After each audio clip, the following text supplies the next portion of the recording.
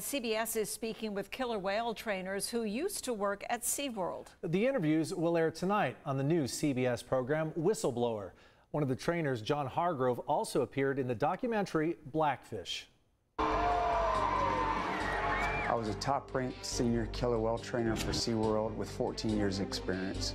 John Hargrove is blowing the whistle on SeaWorld about the well-being of the orcas at the marine park. They are being subjected to sunlight without shade protection that causes cataracts and damage to the eyes. You see them grinding down their teeth on the pool walls and ledges, breaking off their teeth. Hargrove used to work as a killer whale trainer at SeaWorld in San Diego and Orlando. His interview will air tonight on the CBS show Whistleblower, hosted by Alex Ferrer. You'll also hear from two other trainers who are speaking out for the first time on our show. And they give you the behind-the-scenes perspective from their viewpoint. We actually have a trainer in the water with one of our whales. The show deals with the death of SeaWorld trainer Don Brancho in 2010 and other violent incidents involving killer whales. And she turned and she opened up her mouth and all of a sudden she just grabbed me, both of my legs. The former employees say they were pressured to keep quiet.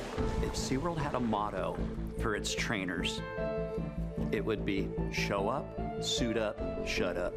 SeaWorld is responding. In a statement to News 8, quote, "We expect this episode to rehash a tired and misleading narrative driven by discredited and disgruntled activists. As an organization, we are focused on providing world-class animal care and setting the record straight about our mission to advance vital scientific research, rescue, and conservation efforts in our parks and across the globe." Well, the message from the show is not really about don't take your family to SeaWorld. The message from this show is about the effect of captivity on killer whales from the perspective of several killer whale trainers who come forward and talk about what they saw and what they experienced.